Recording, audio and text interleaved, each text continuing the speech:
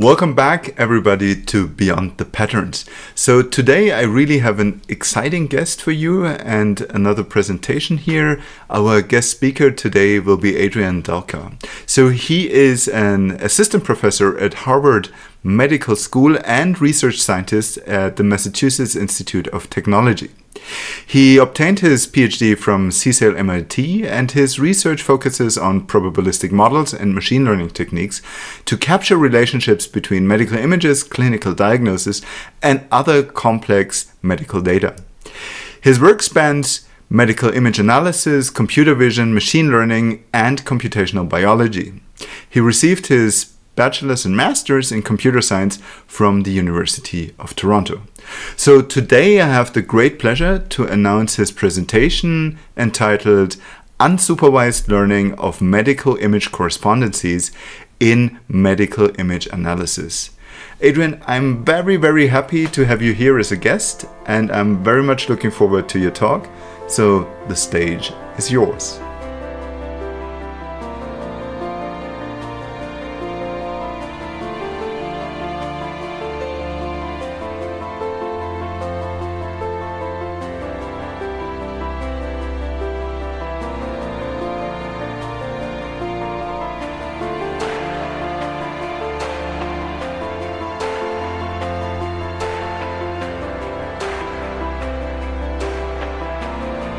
Thank you very much. Thanks for the intro. Thank you for having me here virtually. So I'm going to talk about sort of image registration and a lot of our recent work in machine learning for it. I'm going to focus on brain MRIs throughout the talk, but really anything I say applies more broadly. It's just that we have a lot of brain MRI data that we're really interested in. And to anyone who's here live, please do feel free to interrupt. It makes it a bit easier to know there's people on the other side. So I'm going to tell a little bit of a story of how I got into image registration and bring everyone on the same page for the first 15 to 20 minutes. And then I'll talk about sort of the most recent work that we're tackling. So back in my PhD, which is not that long ago, I worked very closely with stroke neurologist collaborators who had all these interesting data and problems that came from stroke patients. And we had all kinds of interesting models we wanted to play with. We wanted to segment stroke, segment various diseases, predict how a disease is going to change, analyze various progressions of the disease in the brain, even sort of predict how a brain itself is going to change with the disease. So if I have a brain and I have the genetics of a person, maybe some clinical variables, how are all these going to affect the brain in the future? Can we predict how it's all going to shape up later on? So we had all these models in our head. Some of them we managed to do, but there was this one fundamental process that we kept hitting against, which was this image alignment or image registration. And the problem at the time was that there was an awful lot of research into it, and it was fundamental to everything we did, but it was quite slow. And so we had to work with thousands of images, and we didn't just want to align these images once, but we wanted to build models that involved aligning the images over and over and over, either to compare the images one to another, to put them all in a common reference frame, to predict how they're going to spatially change. All this sort of stuff required registration. The top algorithm at the time, once we kind of modified it to work with these images, required a lot of CPU runtime, maybe a couple hours per image. And we had to deal with thousands of images, and we wanted to get more and more sophisticated models. So it was incredibly difficult to do the research we wanted to do. It wasn't just about processing the images once. And so the algorithms I'm going to talk about today involve machine learning, and once they're trained, they're substantially faster. There may be a few seconds, maybe 30 seconds on a CPU or 1 second or less on a GPU. So they're substantially faster. But what's important about that is that it enables us to now try out models for other things that involve registration that it was really difficult to try out before. And so in some ways, we're happy we can facilitate faster registration, but most importantly for us is we can try fancier and fancier models. So let me dive into it. When I talk about registration, I mean the following problem. We get two images, and the goal is to find correspondences between them. And specifically, we look for a deformation field. So it's kind of like having a vector at every location that tells us how to move one image into the other. So that's the overarching goal. And this problem is really fundamental in image analysis. When we want to analyze populations, we often want to register a lot of scans to a common template or atlas so that we can do the analysis in the same space. We also want to compare two subjects directly. We also want to compare a scan before and after a surgery or before and after a particular amount of time to see how anatomy has changed or how a tumor has changed, how a lesion has changed. We also want to use registration to propagate information from one scan to another, like segmentations. It's also very, very related to other fields. So there's optical flow in computer vision. There's a lot of alignment in 1D signals. There's even in computational biology, where I got my start in research, you align sequences, for example, which is kind of what I did 15 years ago. So because it's so fundamental and so broad, there's been an awful lot of really good research in this. And the main sort of dominant way to solve this problem is through pairwise kind of iterative optimization. And this is still how it's done today in most packages. And the idea is you get these two images and you wiggle them in some smart way until they align.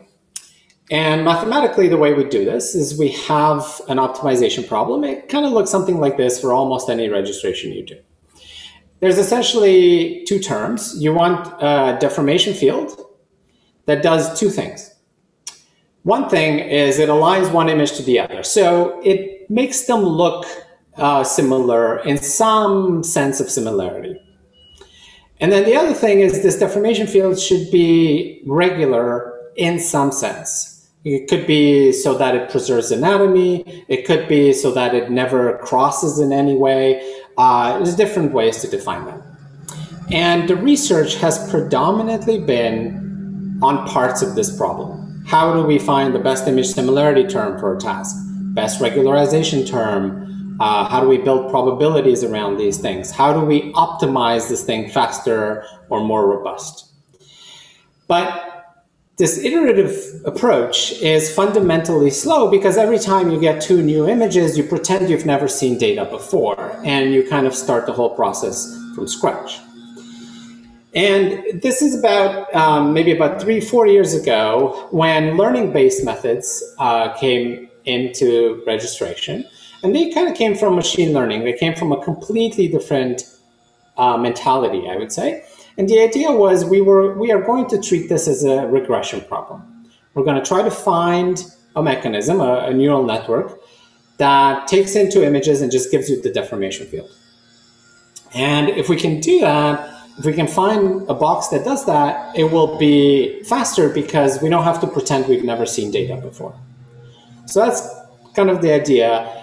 But the very first methods that came about said, well, this is easy. We just treat this as a supervised problem. We get a bunch of ground truth deformation fields and we learn a neural network.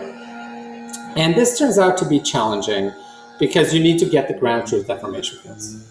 And that's not easy. You could get them from a classical method. You could get them from simulating them. But it's sort of a separate step that you have to run, and it has its own downfalls, and it requires a lot of time. So this is about the time we were kind of coming on the scene, and we got really excited about the possibility of doing this in an unsupervised fashion. And I'm going to describe how we do that in our framework called voxelmorph, and there's other researchers that around the same time thought about the same stuff. And what we were really excited about is bringing in classical concepts from classical modeling into the learning framework, because we realized that would allow us to learn everything in an unsupervised way where we only need the data itself. So for the next 10 minutes or so, I'm going to describe how we do that. It's very straightforward, but it sort of sets the foundation for everything else. And then in the sort of rest of the talk, I'm going to discuss different projects that build off of this and different properties of these sort of frameworks.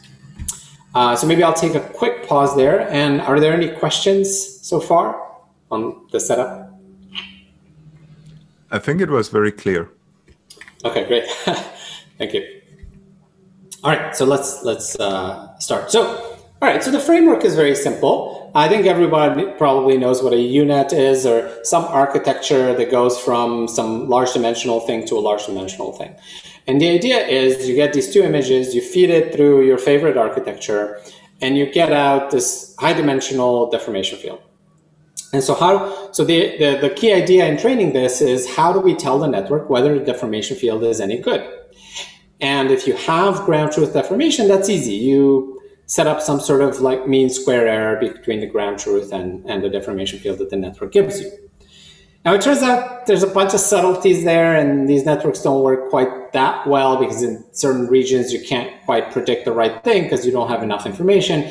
There's all kinds of sort of subtleties with that, but the main idea kind of works. However, what do we do if we don't have deformations as ground truth?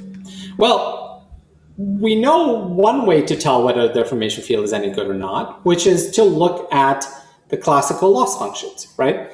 And so depending on the task, depending on the images, you can bring in variations of this loss function where you said, well, whatever deformation field the network gives me, it should match up the image as well, and it should be smooth. So we can use this as a loss function. Now, of course, we don't really care about optimizing one deformation field. We care about optimizing the network. So in this case, we're going to have a loss that sums over all of the image pairs in our data. And we're not going to have the deformation field itself in the loss. We're going to have the network, right? So the parameters of the network are what we're optimizing. But this is all fairly standard. And once you've kind of trained networks, you get this. And now what's going to happen is the network is going to take in two images, is going to do something that's going to give us a deformation field, and the loss is going to say, oh, this isn't quite smooth enough, or it doesn't quite match up the images well enough. And that's going to back propagate through the network. So over time, the network learns to look at images and give us deformation fields. That kind of makes sense. So that's the general idea. It's fairly simple. You can play with all kinds of different networks. You can play with all kinds of representations of your deformation field.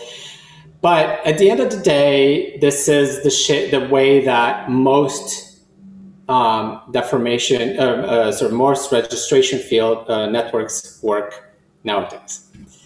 When you want to register two new images at test time, it's really easy. You put in the images into the network, and you get out your deformation field, and that's it, right?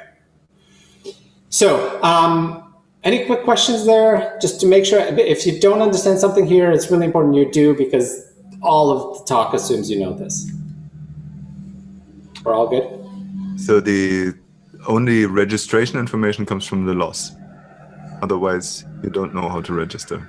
Yeah, right. So the loss tells you what the output means in a way, right? Yeah.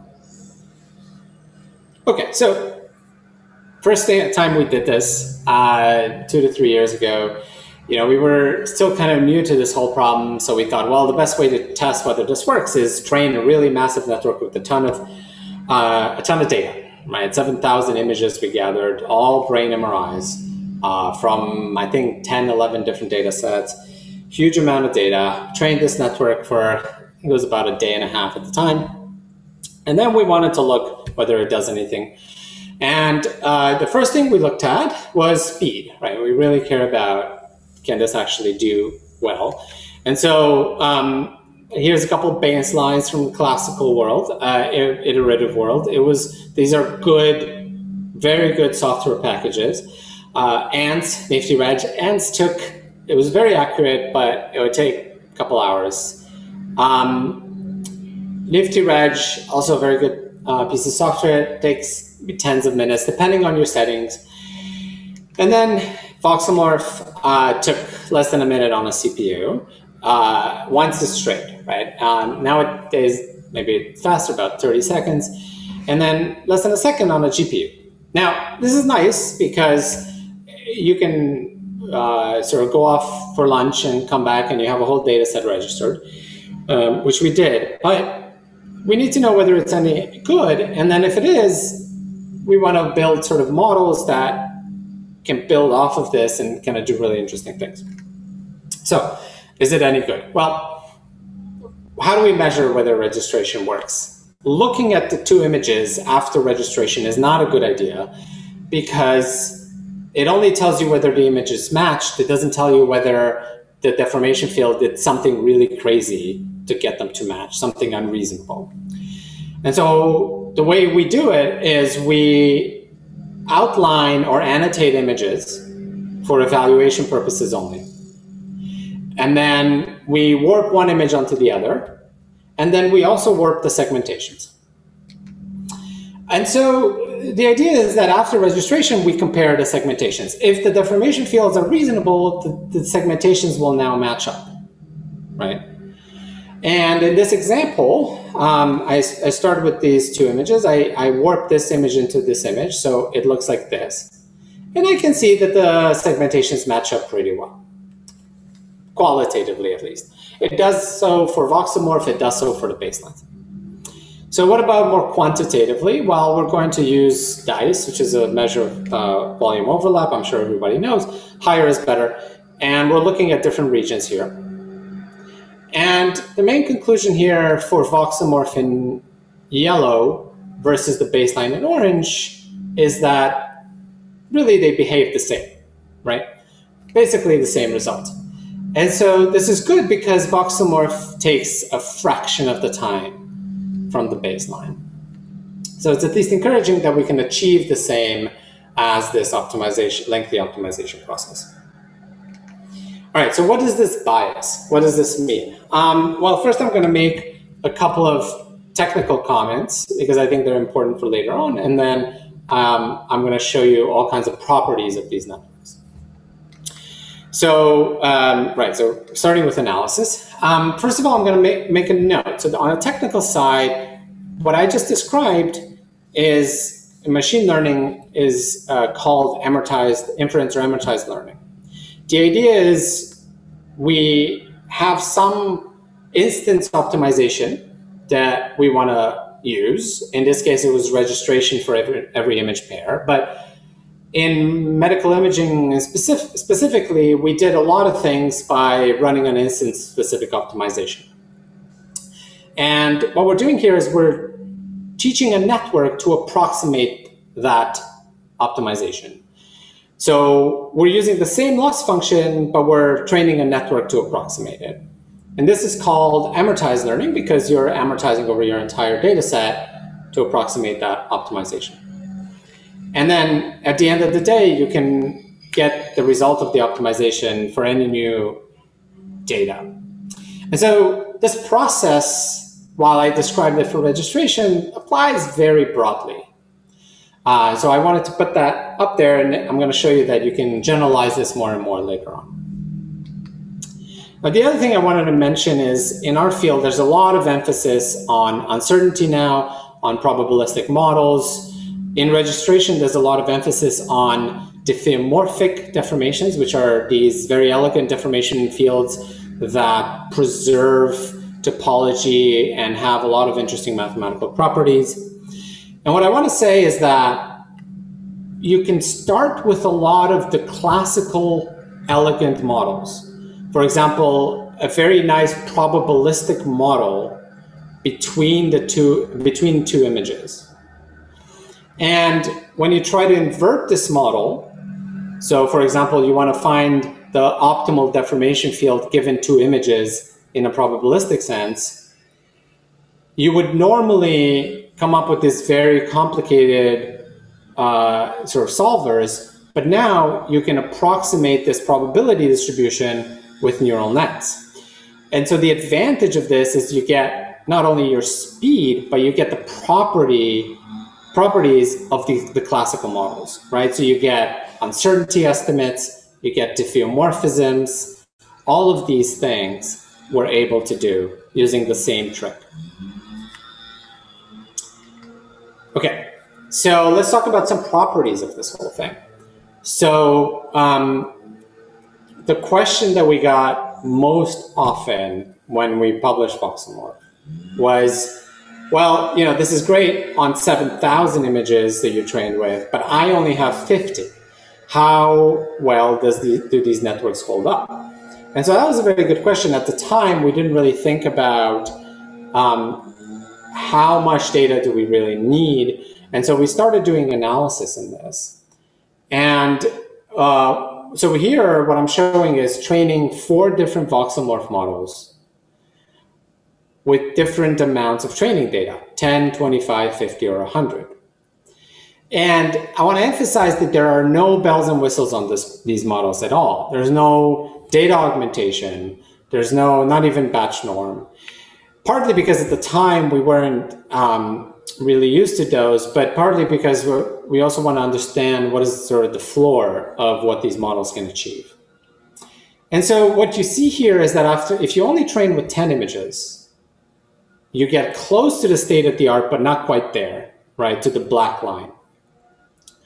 But if you have 25, 50, or 100 images, you already get within noise of the state of the art. So this means a couple of things. First of all, with just 50 images and no tricks, that's already enough to train these images. But with just 10 images, you're so close that you could optimize them just a little bit more. So you run your test pair through the Voxelmorph, get the result, and optimize it a little bit more with the classical method on a GPU. And in just a few seconds, you can get back to the state of the art. So even when you just have very, very, very, very little data, Voxelmorph will still give you such a good initialization that it's tremendous savings anyway. So that was the first property that we were very happy to find. Another very interesting property is that classically, you know, we register these images, but a lot of the times we don't actually care about analyzing the entirety of the image. We might care about, for example, analyzing the hippocampus as an example. And so what we thought is that maybe we could help the neural net learn to focus on particular regions. If at training time and at training time only, we have a few images with segmentations. So let's say that at train time, we have 5, 10 images where we've segmented, say, the hippocampus. We could tell the network, hey, don't just align the images, but make sure the hippocampus is aligned especially well. Now, this is added only as a loss. We don't want to require segmentations as input to the network. That's quite a substantial assumption. So these networks only see the images, but they learn to focus on your segmentations as well. So internally, these networks probably learn to do a soft segmentation of some sort so that they know where to focus. And so this is a relatively, I think conceptually it's very interesting, but from the implementation point of view, it's a really easy change to Voxelmorph. And we quickly noticed the substantial improvement in registration. So this isn't just 1 or 2 dice points. We're talking 10 dice points for those structures that we had at train time. Now, again, at test time, these structures are not available, but the network learns to focus on those structures. So this is an example of one of those things that we couldn't really do before, right? Because at test time, you don't really have the segmentation. So in an iterative process, you can't really emphasize. But here, the networks have learned something. Okay, so this got us really thinking about how much data do you need? How specific are the networks focused on your data? How much do they kind of only learn to register your data? And how do segmentations help? So we have this project called SynthMorph, led by Malte Hoffman as a postdoc. And the idea was, how do we learn networks that generalize very broadly? And the problem is specifically that in medical imaging, we have an awful lot of data that is imaging the same anatomy maybe, but it looks different, right? So here are 6 different MRI scans of the same patient, but they look very different. And so this is a general problem in machine learning of generalization that I'm sure everybody knows, but specific to our cause, the question is, what if we only have the data in the top left, right? That first scan at train time, but we want to generalize to all of the other scans because having to retrain the network every time is really not practically useful, right? We can play with it in research, but if we really want to deploy models, we really need them to generalize to new sequences, different sequences that people come up with.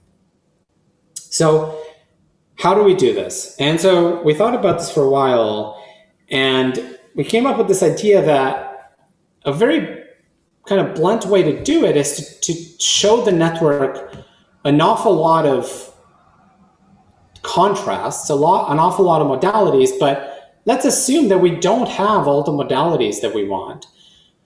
One way to deal with this is to simulate an infinite number of modalities, essentially. And the idea isn't that we're going to be able to numerically loop over all possible modalities, but rather we're going to give the network crazy data that spans all kinds of different contrasts that we make up. And that's going to get the network used to the idea that it shouldn't focus on the exact intensity, but it should try to extract the meaningful shapes. So let me show you what I mean. Now, we first did this in segmentation with student Benjamin Bilo and my colleague Eugenio Iglesias from UCL and MGH. We first did it in segmentation. So the idea was, all right, we're going to assume the only data we have are some label maps, some segmentation maps. Let's forget the data they came from. We're going to assume we only have segmentation maps. Okay? You can download these from one of the challenges or something. And now we're going to start with a label map, and we're going to warp it in some random way. We're going to then fill in some random intensities for each label. Okay? And then we're going to add a bunch of artifacts. We're going to add noise, we're going to add blurring, bias field, we could add motion, anything you want. And that gives you the final image, okay? Now this image that I'm showing you, it's a little too sharp, but it looks realistic. It's got realistic contrasts. So what we really want is to expose a network to crazy contrasts. So this, for example, is a contrast you would never see out of a machine. The white matter is white on one side, dark on another. It doesn't make any sense, but it will expose the network to these crazy varieties, telling the network it's not the intensity that matters, it's the difference of intensities between shapes. So we're going to simulate these crazy contrasts. And now the question is, so we did that in segmentation, but now we're focused on registration here. How do we do this with registration? Well, we start with one label map, we warp it in 2 different ways. we simulate two different images. And these images look very, very different, right? Different contrasts, and they don't make any sense on from an MR point of view. But we're hoping this will teach the network how to ignore the intensities. Now, we started doing this, and as I'm going to show you, this works well. But we realized, registration networks don't really care what you're registering. They really just match up shapes. So why should we constrain ourselves to label maps of the brain? So we did this process for completely random label maps. Label maps we completely came up with. They look something like this. So you come up with these random labels, the blobs or shapes. You warp them in two different ways. You fill in intensities, artifacts, noise, all kinds of things. And then you feed this to the network. So here's a bunch of different brains. Here's a bunch of different images, right? And we take these and we feed them to the network. And we tell the network, okay, you're only seeing these images. Can you make sure they match up? Now, of course, how do we teach the network that these images match up? It's really hard because the contrasts are not the same anymore. We have loss functions that match up different contrasts, but they're not that robust in the face of this really, really crazy set of images. So what we thought was, well, but we have the segmentations that produce the images, right? So we can tell the network, here are the images, but we need you to align the segmentations that produce the images. So what this does is it tells the network, ignore the contrast. We don't really care about the intensity. What we care about is for you to realize that underlying these images, there are shapes, and those anatomical shapes need to be matched up. So these networks never see any real data, right? They see shapes, either random shapes of brains or random shapes, they see images made from shapes, right? Random images that look something like this. Now, we trained two networks, and we call this model synthmorph because it comes from synthesized data. Two networks, one of them trained on synthesized brains, the other one trained on synthesized shapes. Okay? And now we're going to compare on real data, right? So these are real brains. And first, I'm just going to look at registering within modalities that we actually have data for. And I have three classes of methods here. In red are classical iterative methods. These methods are really robust because every time they see a new pair of images, they really optimize some loss function to those images. In green are voxelmorph models trained on these data, so on real data, right? They see T1 brains or they see T2 brains. And then in blue are the new models, the synthmorph models, that are trained on completely fake data. Now, the first thing to observe is when you register T1 to T1 or T2 to T2, it's all kind of the same. Voxelmorph models are a little bit better than classical models. Synthmorph models are basically about the same as voxelmorph models, maybe a little bit better. Now, the interesting thing is even this model that only ever saw shapes, never saw even a real shape of a brain, it just saw, kind of random blobs. Even this model does pretty well. And then, of course, if it sees fake images of brains, it does even better. But it's not a huge gain. Of course, what we're really interested in is when these networks see modalities they've never seen before. So for example, registering T1 to some other modality it's never seen before. And so here's what happens. PD is a new modality, a modality we didn't have available during training. And so this fourth column here, you're registering T1 to PD. Now, classical models do okay. They lose a little bit of accuracy. That's because PD doesn't have as much contrast to show you the shapes. Voxelmorph, though, collapses completely. Why? Because it's never seen PD. So it does something completely undefined. It says, I've never seen this data. I don't know what to do. But surprisingly, synthmorph does really, really well. It does better than the classical models and substantially better than voxelmorph, right? And it does this on T1 to PD, but it also does this on T1 to T2, both modalities we had during training, but voxelmorph was not, it was only trained T1 to T1 or T2 to T2. So these synthetic models do really, really well when seeing new modalities or cross-modality, even though they've never actually seen any real data. So this tells us something interesting here, that networks can be trained with completely synthetic data to be very robust to changes in the distribution of your available test data, right? So it makes them really robust to contrast, which I think is very interesting. So they do really well overall. Now we poked quite a bit at why is it that this happens. And so first we did this experiment where we had the same pair of brains. Okay, so these are the same brains.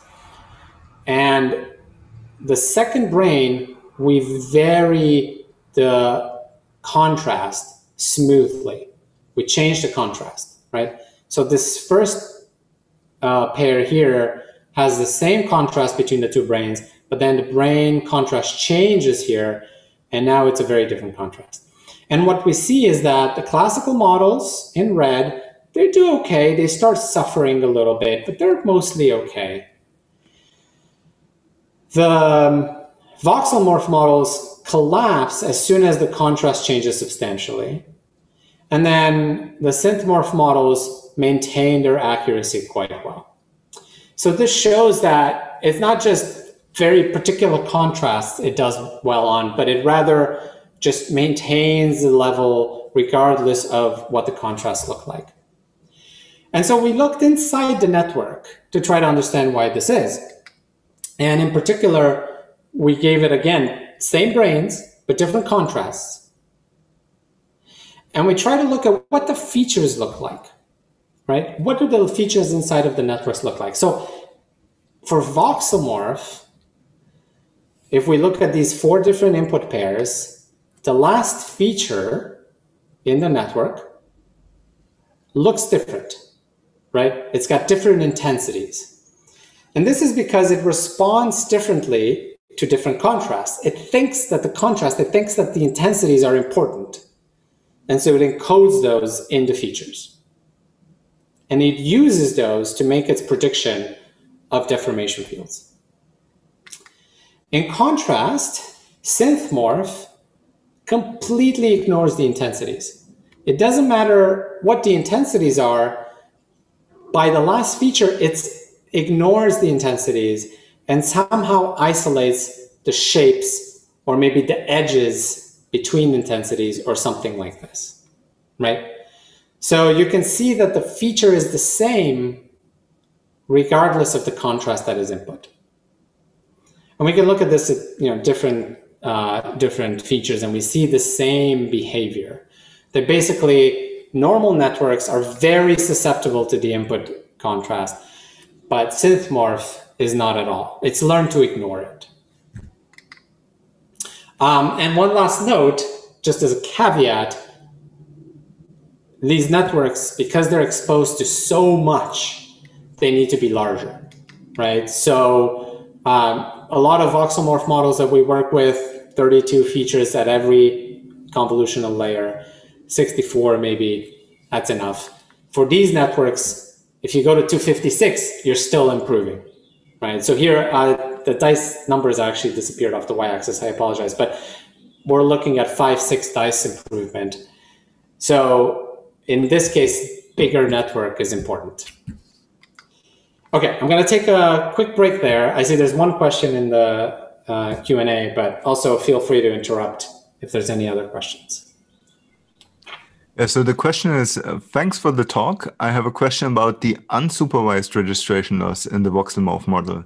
What is the similarity loss here? Is it simply mean square error or derivative mutual information? Yeah, so it's a great question. So all of these losses work. We found cross-correlation to be the best, but sometimes it's not the most robust. So if it's within modality, then cross-correlation will give you sort of the best dice, the last 0.5% dice compared to mean squared error. But sometimes it can get stuck in local minima. So that's kind of our experience. Normalized mutual information, we also have coded and played with. It works okay for between modality registration or even within modality registration, but it's certainly more finicky. There are different parameters you have to play with, and how many bins, soft bins, and so on. All of these you can try at voxelmorph.net. So we have all these losses implemented, and you're free to try them. Thank you. Sure. Any other questions? Or no? I can move on. I do have questions, but I'll ask them later. Oh, you'll ask them later. Okay, sure. So I'm going to shift gears here to, again, very similar to the previous section in the sense that I'm going to tackle a problem within registration, but this is a very general problem that I think applies broadly, and we are tackling it in other problems. And that is the problem of hyperparameter tuning. And I'm sure most people on this call, if you've trained models, you feel the love and hate relationship with this. For any model, we have hyperparameters of all sorts, right? Model hyperparameters, optimization hyperparameters, loss hyperparameters, and so on and so on. Now, what I'm going to talk about applies broadly to a lot of classes of hyperparameters. I'm going to focus on loss hyperparameters that either affect a particular loss term or hyperparameters that balance out loss terms. I think these are very important in a lot of the problems we work with, and especially in registration. So how do you balance, for example, the similarity loss with the regularization loss, right? There's this lambda in between. How do we tune this? Well, what we usually do is we take a guess, maybe take 2 or 3 guesses. We train a model to completion. We look at some validation data. And okay, this gives us an idea where the best parameter is, but it's not perfect.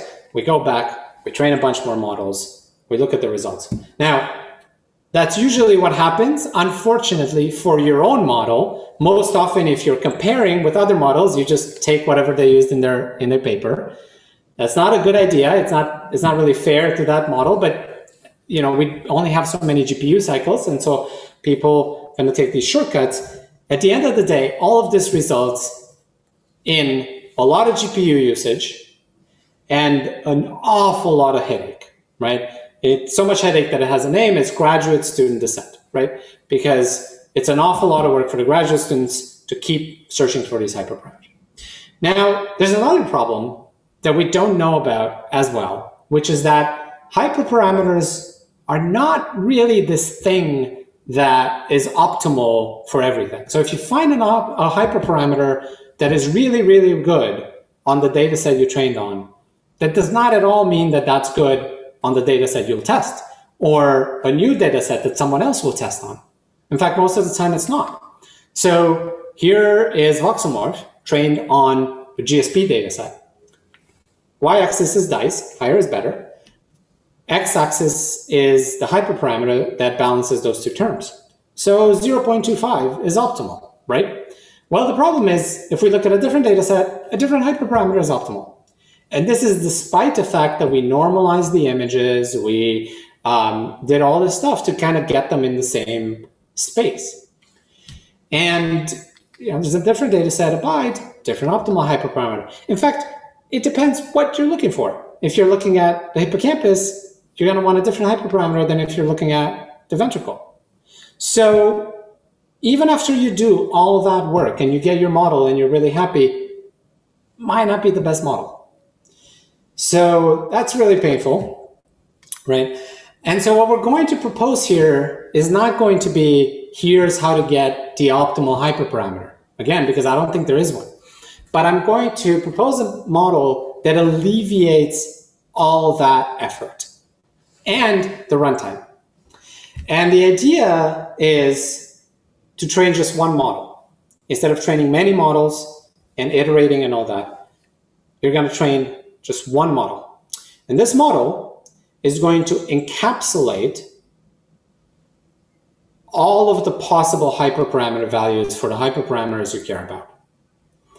Now, it turns out this makes your life easier, but it also turns out this model doesn't need to be that big, because models with slightly different hyperparameter values are actually kind of the same model. So here's the idea. Okay, now again, I'm going to show it in registration. It applies to a lot of that stuff. Here's a registration network. We're very familiar with it now, right? 2 images go into a network. It's really fast, gives you the deformation. And then you need to do some stuff to compute your losses. Okay, there's this hyperparameter. So we're going to take this hyperparameter. We're going to put it into the network. Okay, we're going to pass it to the network somehow. I'll talk about how. Now, what does this mean to the network? Well, if this hyperparameter is also the one that's used in the loss, then every time the network gets 2 images, it's going to also look at the hyperparameter value. So let's say the hyperparameter value is very low, close to 0. Then the network will say, well, I'm just going to give you a deformation field that doesn't matter if it's smooth or not, because I know that's going to give me a good loss, because I know that the regularization term in the loss doesn't matter, right? Or let's say I give you a hyperparameter value that's really high. Now the network is going to look at that and say, oh, I'm going to give you a very smooth deformation field. Very smooth. Because I know you really care about the smoothness, because that's what's going to be evaluated in the loss. Right? So the idea is that by passing this hyperparameter value as input to the network will adapt the result to what the hyperparameter means. Okay. Any quick questions there? Because I think it's maybe not, the easiest concept. I'm very interested how you get that into your loss. Well, okay, all right, good. So there's two tasks, right? How do I get this into the network, and how do I get this into the loss? Actually, the loss is easy. At every iteration, I sample a value for this hyperparameter, and that's the one I use in the loss for that iteration. That's it, right? So the loss is like A plus lambda B. So at every iteration, the loss is slightly different, because it's that hyperparameter will appear in the loss. Okay, so at every iteration, it changes, the loss changes. The second part is, how do I get this into the network? So we tried this. We had a fully connected layer, again, your little hyperparameter, fully connected to your whole network, and do everything the same way. And it didn't work at all. And we struggled with this for a while. Why doesn't it work? It turns out it's a very difficult task for your network to combine the hyperparameter with the images and affect the deformation field. It tries to do something meaningful, but it's really hard. And so then we thought, well, what we really want is, we want for every deformation, for every hyperparameter value, we really want the network to change a little bit, right? So we put this little network in front that says, okay, I take the hyperparameter value, I do some nonlinearities with it, and then this network, which we call a hypernetwork now, is going to output the weights of the voxelmorph network. So this hyperparameter value is going to determine how voxelmorph looks like. Okay, so what this is doing is slightly different than just doing a fully connected layer, because this actually changes the function of registration, right? So instead of having a function that takes 3 inputs, you're now changing the function of the 2 inputs. Now, of course, like most things we do, you do this, you get excited. It turns out someone did it in machine learning for very different tasks, very different world, very different scope, very different whatever, but they did it and they're called hypernetworks, okay? And it's this idea that you have a network sitting on top of the main network you care about, and it modulates the weights. So the only learnable parameters here are in the hypernetwork. The registration network no longer has any learnable parameters because their parameters come from the hypernetwork. They're the output of the hypernetwork, if you will. Okay?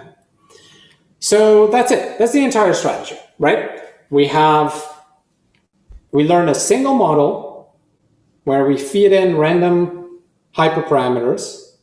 Those hyperparameters teach the hypernetwork what it needs to do, and those hyperparameters appear in the loss.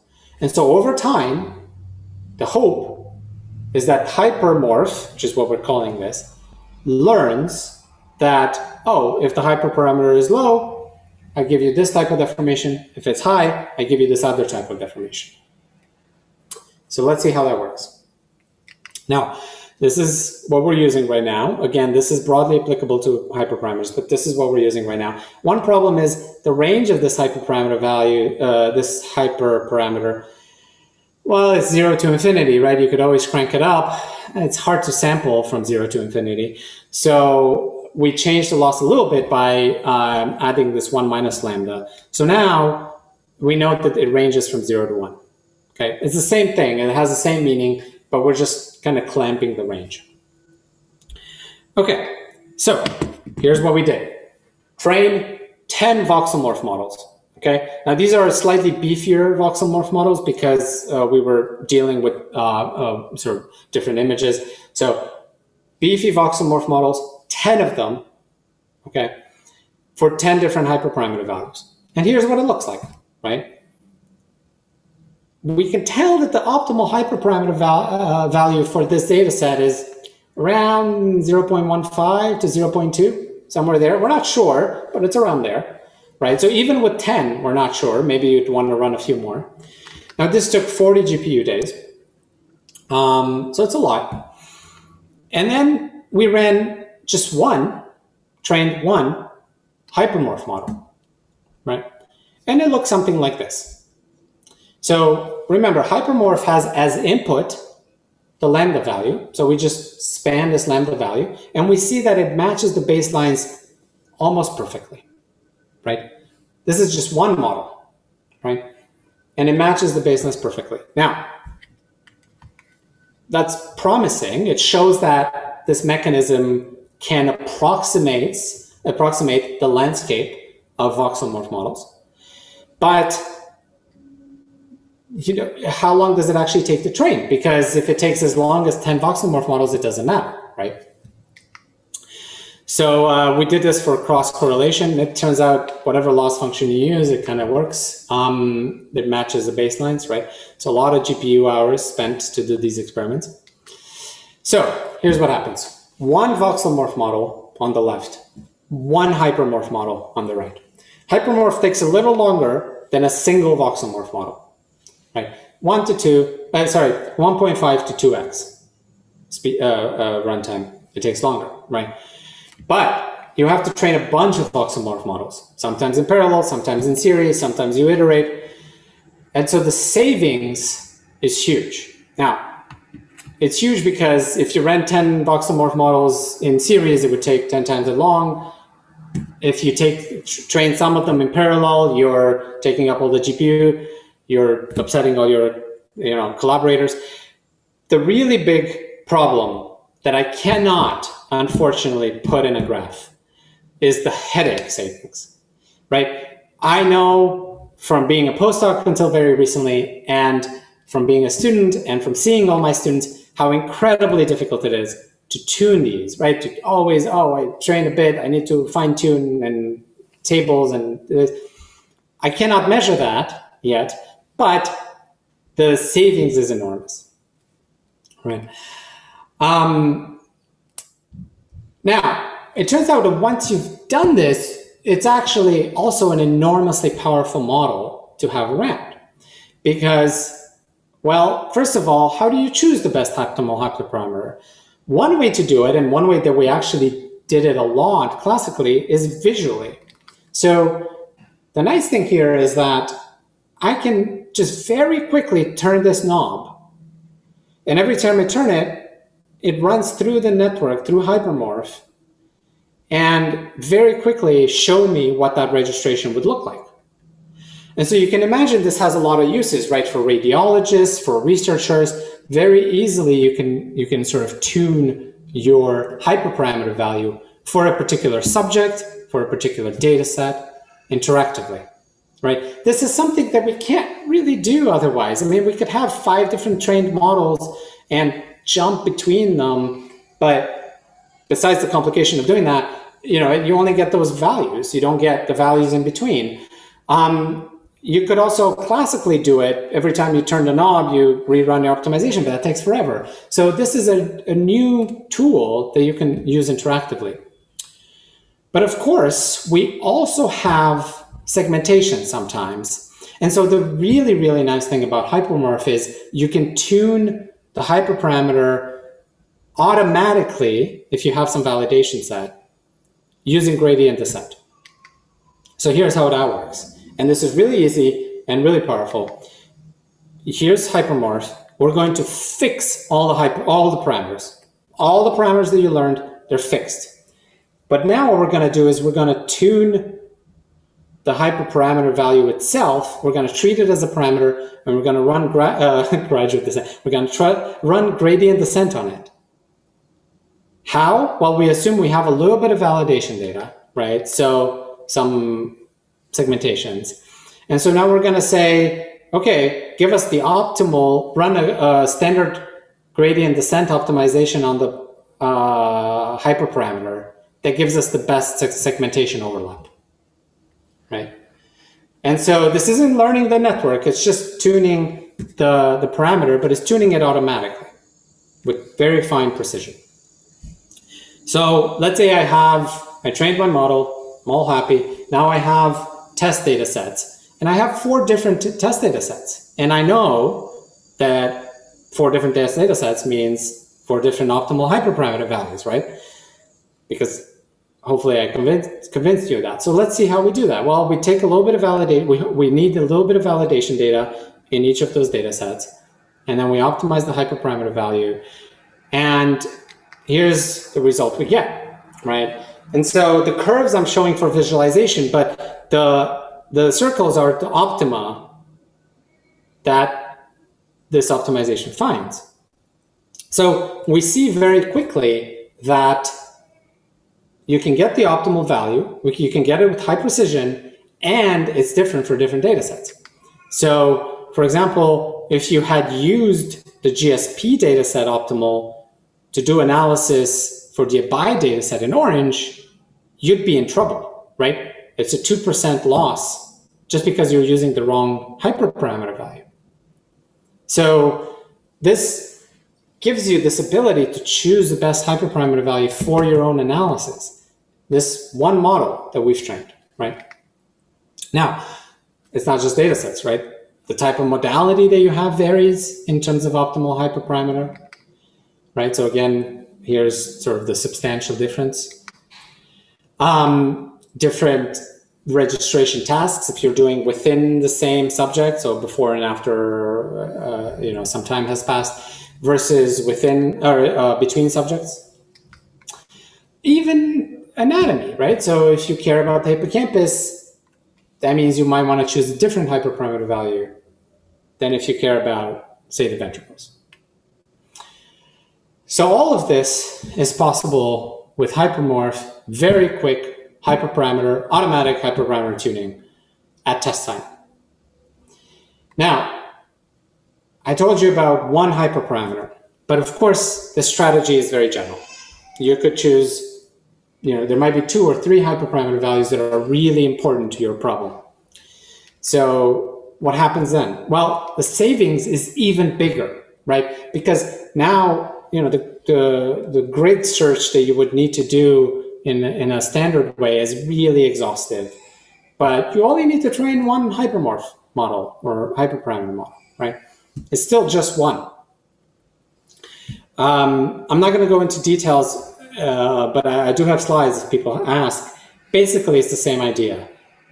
A hypermorph model, a single hypermorph model, is able to approximate your entire grid search, which means that it enables, well, faster training, but also very fast tuning and very precise tuning at testing. Now, there's a bunch of properties that you also get, which are really nice. We didn't anticipate them, but they're really nice. One of them is these models are incredibly stable to initialization. We're not sure why, but we think it's because you're initializing the hypernet, not the main registration network. And so, every time you reinitialize a network like voxelmorph, you'll get slightly different result. But that variance is much higher with voxelmorph than it is with hypermorph. So it's sort of a really nice property. It also leads to less training. Now, you don't need to initialize 5 times and take the best model because it's pretty stable. The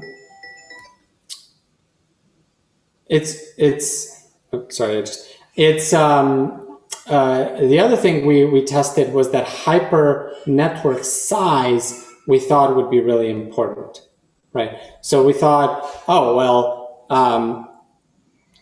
it's a really, really small network. So maybe if we make it much bigger, it will have a bigger impact, but it will take longer to train. It turns out neither of those things are true. If you go a little bigger, you get improvement. But it turns out it doesn't need to be really big. So with just 128 hidden layers, 5 layers of 128 hidden layers, it's already substantially, it already does as well as all your baselines. But the thing that was spectacular to us was that there was no difference in training a small hypernet versus a big hypernet. And we think the reason for this is because most of the time that is spent in training is in the convolutions of the voxelmorph model, not in the hypernet. So the hypernet is this incredibly powerful but fast and small thing, which is a bit of a surprise to us. All right. Just a technical note. Remember how I mentioned amortized learning? So classical models, you give it 2 images, you give it a hyperparameter, it does the optimization. Then we have voxelmorph. It approximates that optimization for every hyperparameter value, right? In voxelmorph, we fix the hyperparameter value, and now it'll approximate the classical models. So another layer of that is what hypermorph does, which is it approximates the effect of a hyperparameter value on voxelmorph. So it's another layer of amortization. And that was just a quick technical note. All right, I do have one more section to talk about. I think we're okay, right? Like we can go. I can keep going. Yeah, sure. We have time. Yeah. All right, cool. I wanted to make sure. So it sounds like I'm going to take questions at the end. So save them. This is something that's been close to my heart for a while, and it focuses on building templates. So when we launched voxelmorph, we had a lot of feedback that was about, well, how, I have this data set and it's maybe of some other anatomy, or it's of brains, but it's a very specific distribution. Maybe it's young patients or something. And the templates that exist out there, the sort of common reference frames are not appropriate. What do I do? And so building templates is an interesting direction. So the way they're usually done is you have a bunch of data, you estimate a template, to start. You take one of your subjects as the template, or you average all your subjects, to a very blurry average. And then you do the following process. Take all your images, register them to your template, and take an average. That gives you a slightly better average. Take all your images, register them again, that's better. register them again, it's better. So classically, this takes forever, right? But it gives really nice templates. It's how a lot of templates are done. It's not the only way. It's how a lot of templates are done. Now, one thing we started thinking about was, well, you could use voxelmorph here and speed up that process. But we thought, well, voxelmorph itself kind of learned something about the entire distribution, right? It's a network, and this network approximates in some way features about your data set. So we stared at this and we realized, well, when we teach voxelmorph to register to a template, what we do is we take a bunch of images and one template, and we give, at every iteration, we give it the template and an image, then the template and another image, then the template and another image. What if we didn't have the template and we just told voxelmorph, hey, you have this unknown image. Why don't you approximate the template at every location? So the only change is now one of the inputs is no longer an input. It is a set of parameters at every voxel. At every voxel, it's a parameter. It's the intensity to be learned, right? So you do the same thing, same stochastic gradient-based network training, but now the network is not just going to learn how to register images, but it's also going to register what is the one global entity that all these images could be registered to have good similarity scores, right? And so that's it. That's the change. Again, very small change, but with a very powerful effect of giving you a template for your data set, right?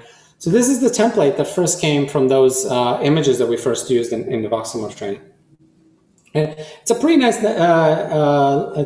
template, considering we haven't modeled anything about brains here. We haven't specifically used anything regarding brains. We just sort of said, give us the best thing that you would register to. And so this was exciting, but again, it's all about what can you do with this that you couldn't do before. And one thing we got really excited about is the potential to build templates that are not just one image.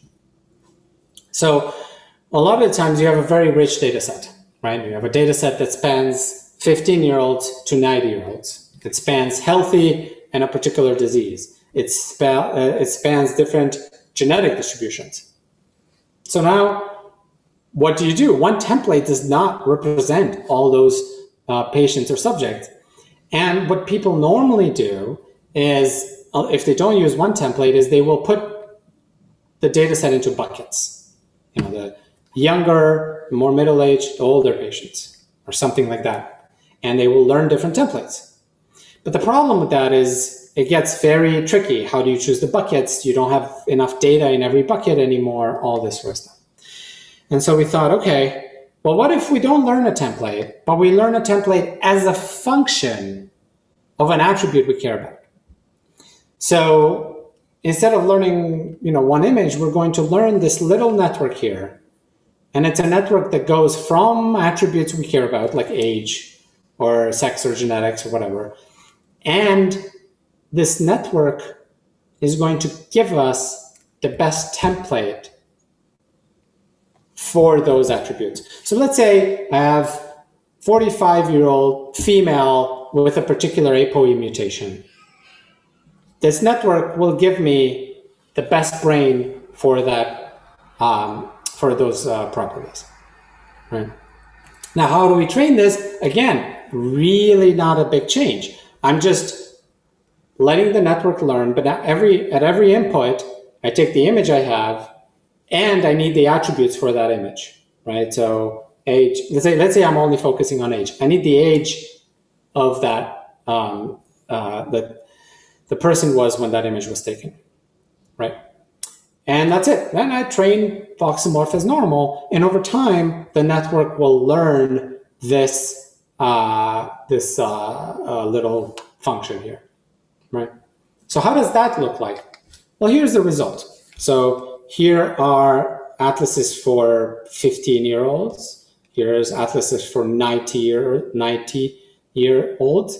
This is a little hard to see like this, so I'm going to show you a video, right? So here I'm showing the age changing, and I'm going to show this a couple of times. You can see there's atrophy. You can see the ventricles in the middle are growing, right? You can see around the cortex, the edge of the brain, the brain is shrinking. So in some ways, it's a very sad video, right? But essentially, it captures the important changes in the brain that we know happen because of wonderful studies people have done. We can see that the hippocampus shrinks. We can see that the ventricles expand. But the remarkable thing here to me was that we never told this model anything about anatomy. We didn't tell it that the anatomy has to change smoothly. We didn't tell it has to shrink or change or whatever. We just taught the network from data. Of course, you can combine this model with richer and richer modeling constraints, which we're really excited about doing. But the really, really neat thing is data was enough already to give us a really, really nice start. Now, we've tried this on a bunch of different stuff with Lila-Zole. We tried it on pediatric data. The interesting thing there is that for really, really young patients, their neurobiology will change. So they'll go through myelination effects, and you'll get these flips in intensities. This is the same modality. And you can see how the white matter, for those of you who know neuroanatomy, you can see that the white matter changes in intensity, which is really nice. We've recently done a project with Neil Day. This was accepted at ICCV. I should change that slide. But this is student Neil Day and Guido Gehrig's group at NYU who has put an adversary on this process to make sure that the anatomy is more constrained and sharper, right? So the images look sharper. Again, this is on young patients. And so on. So we're really, really excited about directions for this project because it enables us to combine the idea of learning representations from data, but also not just learning these abstract representations that are in neural networks, but also learning the sort of representations that neuroscientists and general clinicians are very familiar with. And so they can sort of trust the models a lot better, and they give us a common reference frame to analyze all these images. All right, so before I summarize the talk, I want to acknowledge the incredible people that have been part of these various projects. Guha Balakrishnan, importantly, was the student who started this work. We sort of thought of this project, and he implemented it and got results in incredible sort of small amount of time. I think within just 3 or 4 days, we already had results. And all of these other people, I think one person I forgot to explicitly call out was Andrew Hoops, who is the first author of Hypermorph. He just presented that at ITME. And all these other people that have been part of the projects all along the way. So the real idea behind voxelmorph has been about combining concepts from classical models like loss functions, probabilistic models, diffeomorphisms, all of that, but then using the power of machine learning to do substantially faster inference. And combining those two advantages gives us all kinds of sort of properties going forward. It gives us fast registration, really good accuracy, topologically consistent deformations, uncertainty estimates, which I didn't have time to talk about. It allows us to work with very limited training data. It allows us to take advantage of segmentations, simulated data. It allows us to build atlases, and it's allowed us to sort of explore projects like Hypermorph that are very general, but it's a really nice sandbox to work in. And with that, I want to thank all of you for attention and questions, and I look forward to a discussion. Thank you. Adrian, thank you very much for this amazing presentation. Really wonderful work, and I have some applause here. I hope you can hear it. Unfortunately, we have to work with pre-recorded knocking on the table, but if you were here, we would enthusiastically knock on our tables for this presentation. Really wonderful. Thank you. Great work, and really impressive what you've been doing in trainable registrations. It's really amazing. I have a couple of questions, and I'm just wondering. So what I've seen in image reconstruction lately happening is that people are not just training like the reconstruction process, but they also try to embed the iterative procedure, so the optimization, into like train a 5 to 10 iteration approach that then also includes data consistency. Is anything like this also popular in image registration? Or it's a great question. So I guess I'm of two minds. So the image consistency thing is a slightly different, because here, you're not doing reconstruction. So I guess you would think of it differently. But whether or not unrolling the optimization is useful, I'll be explicit. I don't know, but I've seen some work that does, I wouldn't quite call it unrolling, but it does a sort of cascading of networks, right? So you take one network and you kind of repeat the process. So you ask the first network to do as good of a registration as it can, and then you register the images, and there's another network that improves it, and you train that end to end. So there's a couple of papers out there to do that. They do claim better accuracy. The improvement is not substantial. It's one dice, but it is statistically significant. So I think that gets you something. But I think part of the problem, part of the reason why the improvements are not substantial, is that a lot of our work has been on tasks that I would claim that now we've more or less solved them. Like, we're more or less to the point where we're arguing about half a dice to one dice. Mm-hmm. What we've been doing, and what some of the other groups in the field have been doing, is starting to look at other very substantially different data sets where our registration is quite poor. So Matthias Heinrich, for example, his whole research life has been focusing on other data sets like lungs and abdomen, where the registration task is very different. There's maybe we care less about minute details like you care about in the brain, but there's substantial motion that you want to look at. Mm-hmm. And sometimes their algorithms work, and sometimes they don't work at all.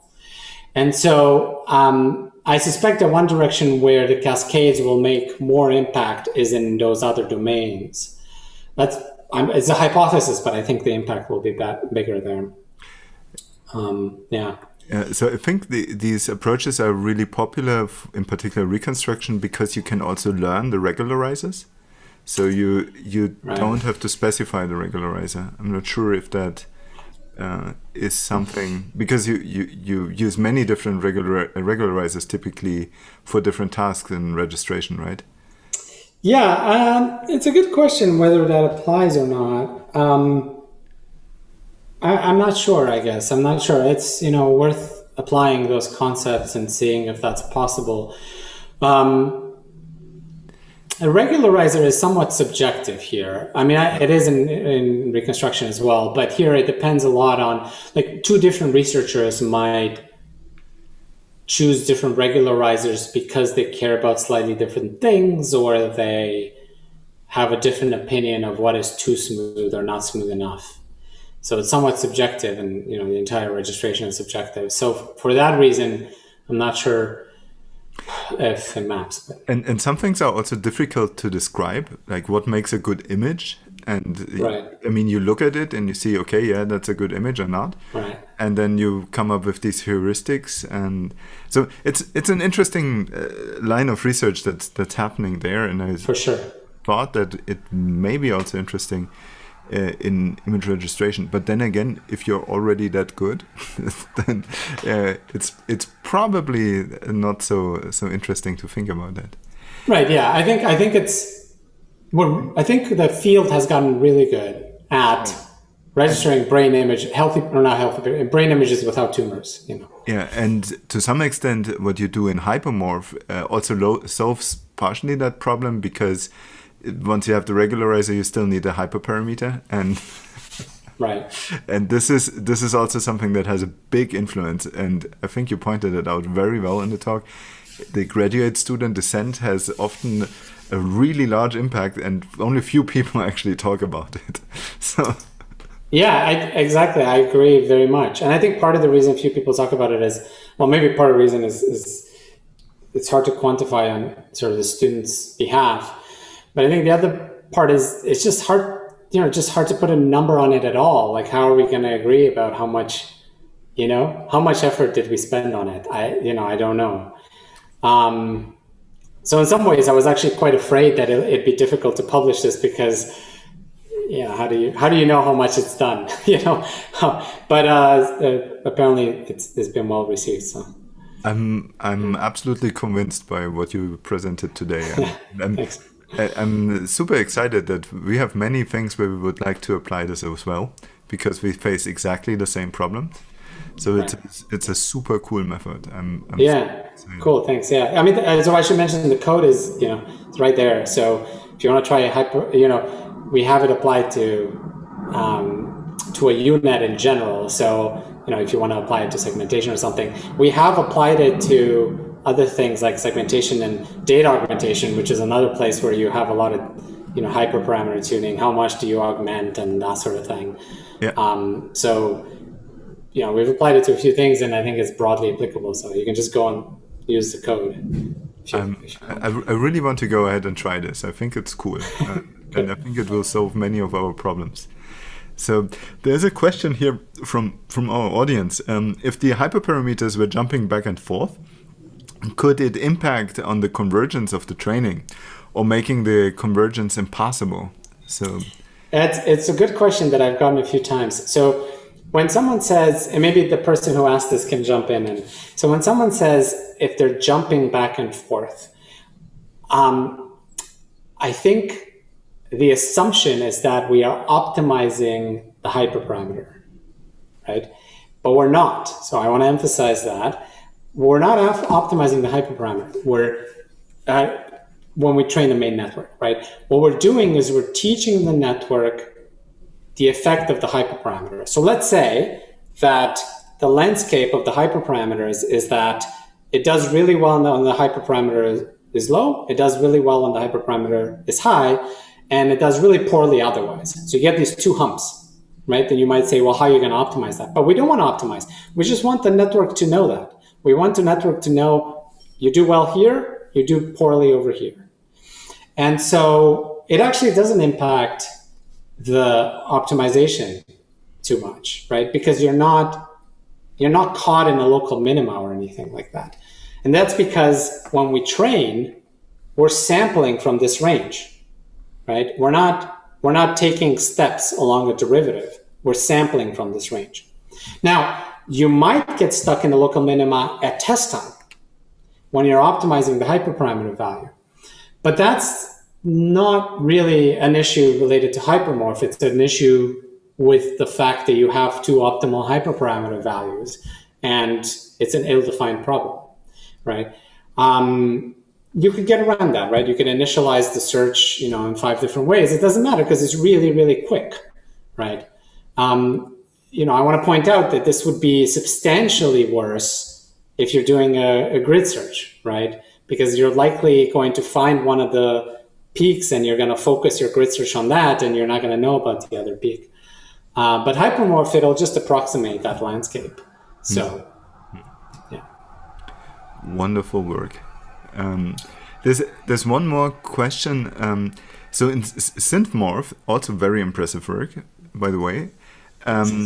So did you think about comparing this or incorporating some cycle gun type of approaches? I mean, there's a couple of things that come as constraints if you use cycle guns, and you very elegantly get around them. So yeah. So I think the core of that question is about making the images more realistic, which is what the GANs would help you with, right? And so I am of two minds on that. If you want to make the image realistic, if you want to do it with an adversary style, the adversary needs to see real data. And so now you are in trouble, because you are in this regime where you depend on your real data, at least in part. Now, maybe there's ways around that. Maybe there's a way to make an adversary that's data independent. I don't know.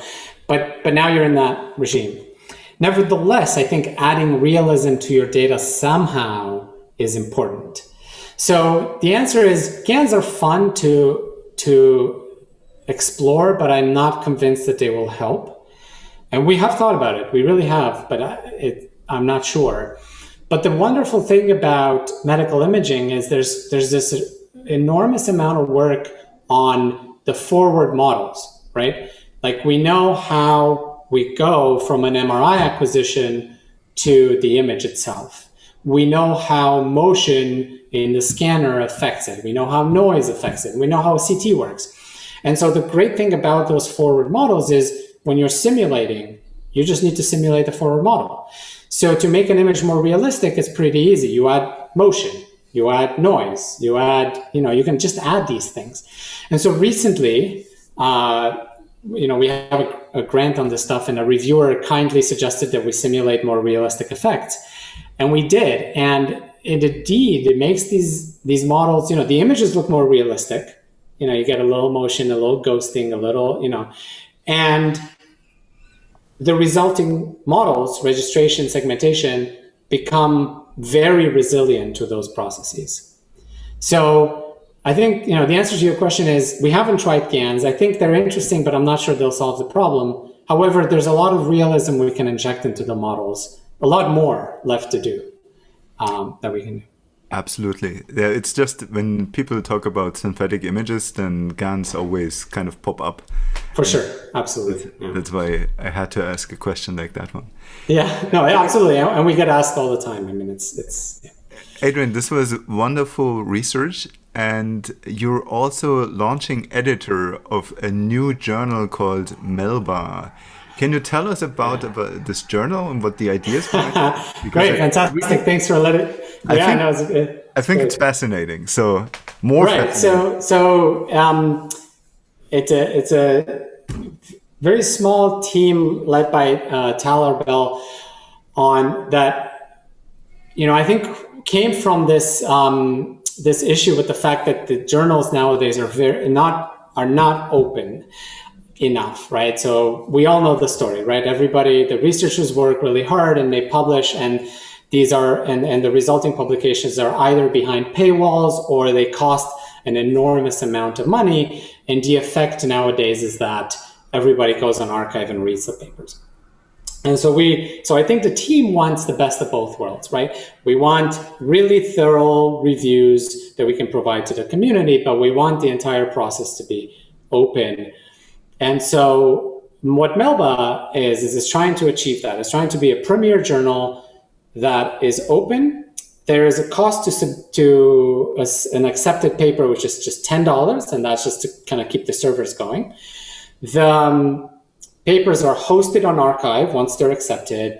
And other than that, you get all the good stuff from a top journal, right? So we get a really high bar, you get really thorough reviews and I know there's an awful lot of attention on the editorial process right now so that, we help the projects along and we get really good publications. And so it's in its first year. It started with a special edition on middle. So I guess middle last year. So I guess we just finished our first year.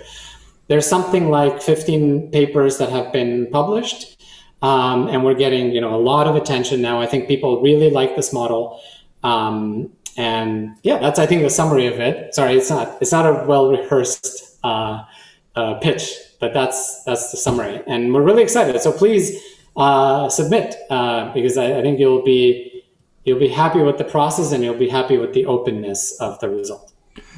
Absolutely. I think this is the right step at the right time that you are taking here. And I'm really excited that such a journal is now also coming to the medical imaging community. So this is, I think, the absolute right thing to do. And people should know about this, and also Thanks.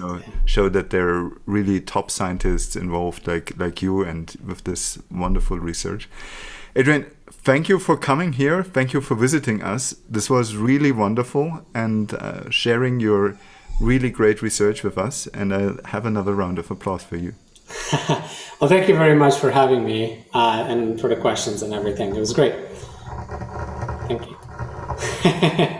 Yeah, you've seen this was really an excellent presentation, many inspiring ideas in here. So if you're interested in asking further questions, we're both on social media, so you can contact us. You can ask questions in the comment section. I would forward them and see to get them answered. And of course, there's also additional references to the papers in case you want to have a closer look to the mathematical details. I found this really an inspiring presentation, and in particular the exciting things about the open source Melba journal, but also the open source toolboxes like Voxelmorph is really something that pushes our community ahead, and it's great to hear presentations like this one. So I hope you enjoyed this talk as much as I did, and I'm very much looking forward to welcoming you again in another episode of Beyond the Patterns.